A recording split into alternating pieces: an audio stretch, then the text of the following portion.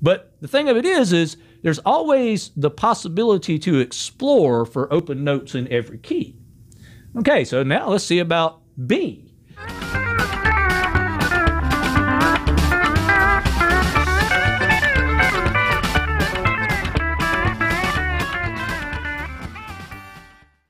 B is an awesome key for open notes on the pedal steel.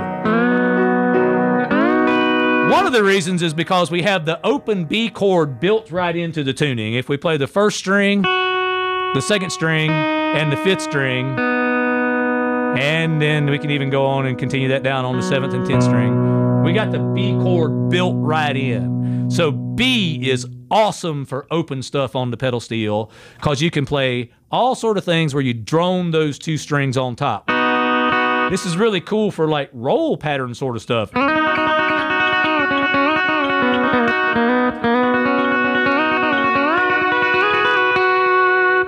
Another neat feature of B is if you have to play like bluesy or rock and rolly sort of things in B, it's a cool key because you can pull off from this 2nd fret thing and get a lot of neat bluesy kind of scale stuff. Nice. So a lot of cool open string options in the key of B on the pedal steel. One of my favorites for sure. Okay, now we go to C. All right.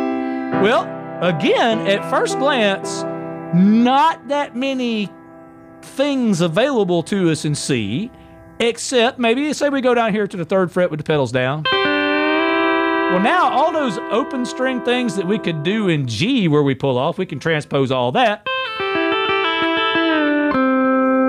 So that's open string stuff in C, right?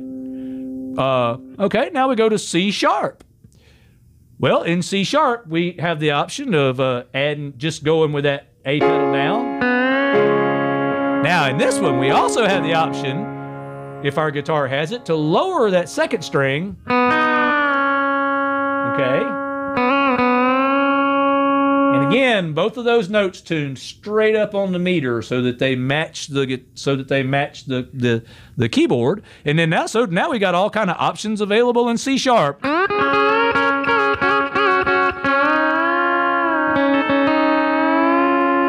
Even outside wacky things, right? All right, now we move up to D. D, another really cool key on the pedal steel to play open strings in. For the same reason, we can again lower that 2nd string.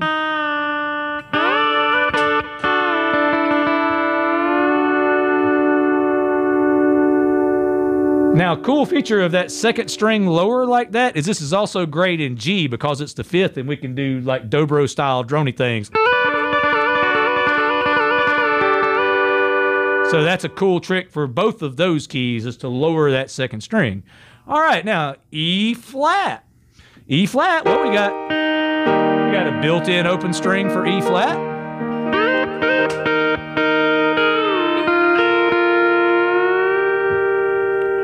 And so, there again, if that string were not tuned straight up on the meter, that would deny us the opportunity of an open string in a key that we probably wouldn't ever think of using it in. And now here we go all the way back to E. And we have just went through all 12 keys, and we got to use open strings in every one of them. And at no point did any of those notes ever clash with the keyboard. Now, basically all we talked about was major chords and some minor chords. We talked about like what if we had to play C sharp minor or whatever. Okay, well, we know there's other kinds of chords, right? What if we had to play, say, a diminished chord? Again, this is one of those things that most typically uses that lever that raises the E's to F. And if this lever were tuned flat, Tim, play me a F diminished chord. All right. Now, if that lever were tuned flat, and now that was the root, If that was the root of our chord and it were tuned flat, then you see what kind of trouble that would get us in, right? Mm-hmm. But now, since we're talking about this crazy diminished chord thing, diminished chords, if we're used to using them at all, you know that they have this neat trick. They're divisible by 3. In other words, you take that chord, you move it 3 frets, and it inverts itself. You move it 3 more frets, same thing happens again. You move it 3 more frets, same thing happens again. And when you move it 1 more time, what do you know? We're back to the octave. Now that tells us that if the octave works and anything divisible by 3 works, that stuff like this could happen.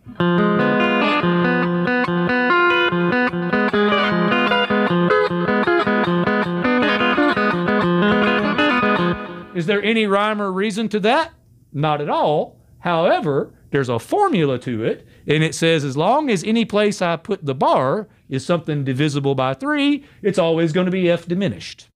Okay? Now, say we had to play another interesting sort of chord.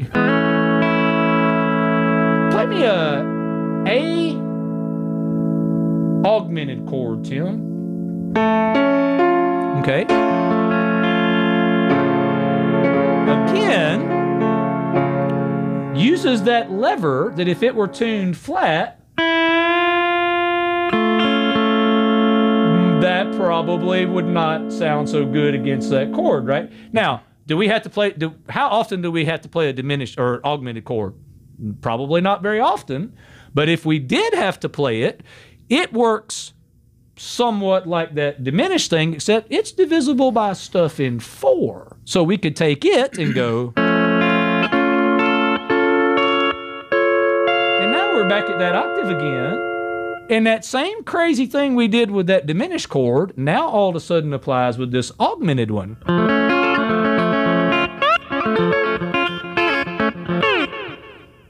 Any musical use for that? Well, you can't ever tell. So, the point of all this is, if you have all of these strings tuned straight up on the meter, you never cut yourself off from any of these options.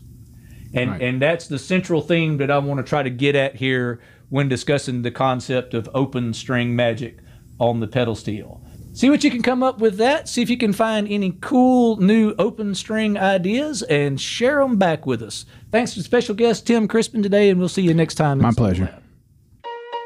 See the equipment our pros use at the best prices anywhere online. Support small business and save.